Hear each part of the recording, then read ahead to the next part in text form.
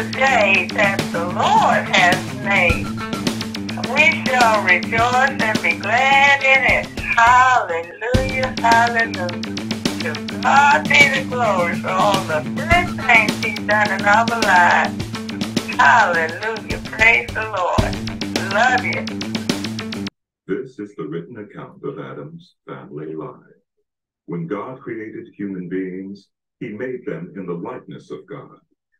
He created them male and female and blessed them.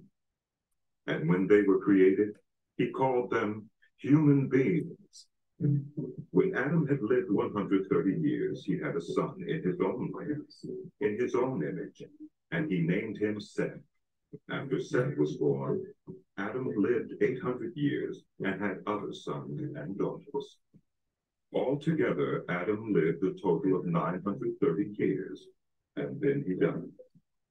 When Seth had lived 105 years, he became the father of Enosh. After he became the father of Enosh, Seth lived 807 years and had other sons and daughters.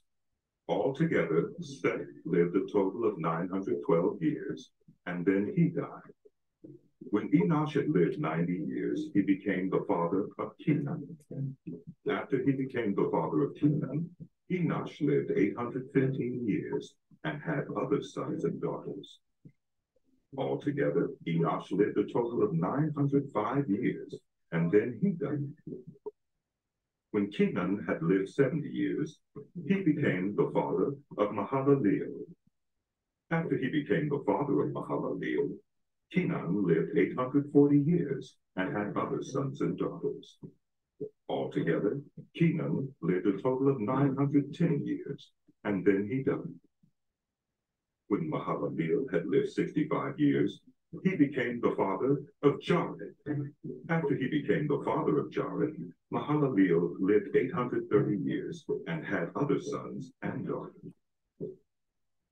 Together, Mahalaleel lived a total of 895 years, and then he died.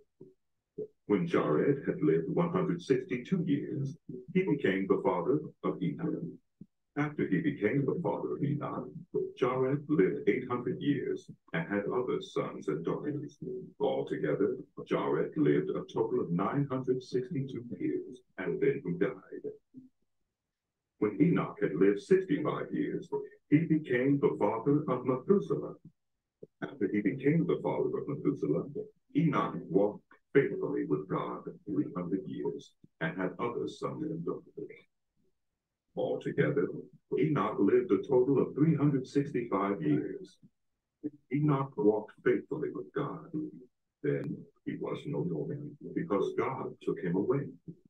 When Methuselah had lived 187 years, he became the father of Lamech.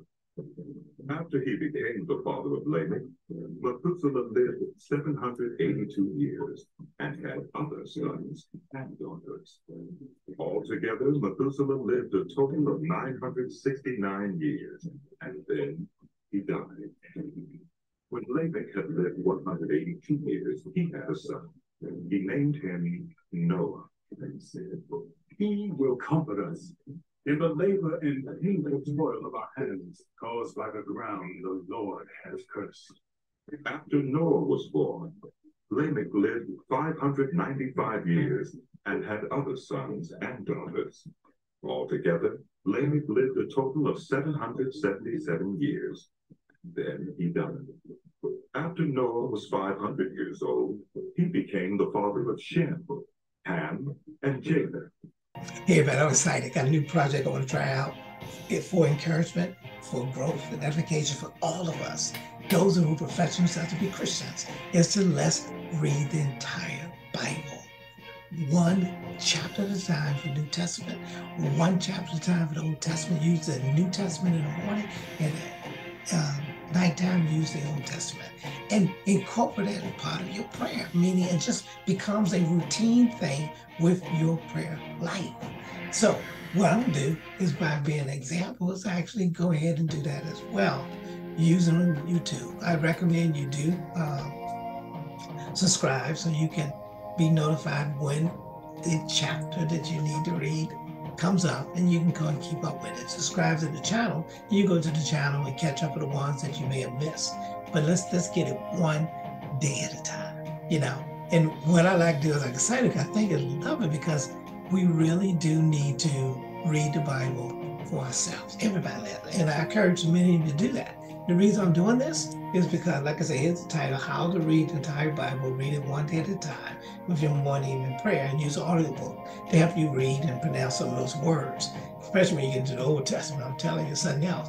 But also look at this right here. I put down the survey that was done. It was called How Much, we call it Lifeway Research did it. How much of the Bible have you personally read? And you can see 10% none, 13% on a few sentences, 30% several passages or stories, 50% at least half of it, 12% almost all of it, 11% all of it, and 9% all of it more than once. And the reason I don't want you just to read the Bible, I want you to get it, meditate on it, and get that in your heart and your spirit, and get revelation that God gives you. So that's why the intent is for you to read these scriptures, because I guarantee you, you will grow in the things of God. And then you don't have to depend on other people to tell you something. And then when you go to church there, when the man said, let's turn to such and such chapter, you can sit there and say, I did that. I read that chapter. And then you get some more comments on that, so that you start to understand what the man is trying to teach. But you keep it in content of those scriptures as they come in. Amen? Hey, I think you'll love it. I know you'll love it. I know you'll enjoy it, because we got to change that stat that we just read. All right, so get ready. Go to the chapter that's up for today. And don't forget to subscribe.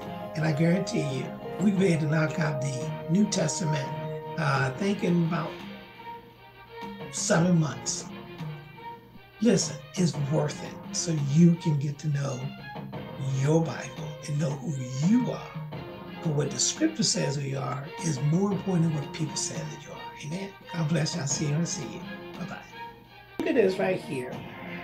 This is the Lord's Prayer. This is what Christ taught his disciples, which means that this is something that was for all believers to use. It's just a matter, you don't have to use this verbatim, but it's just something you want to do. You see in Matthew chapter 6, verse 9, after this manner therefore pray ye, our Father which art in heaven, hallowed be thy name.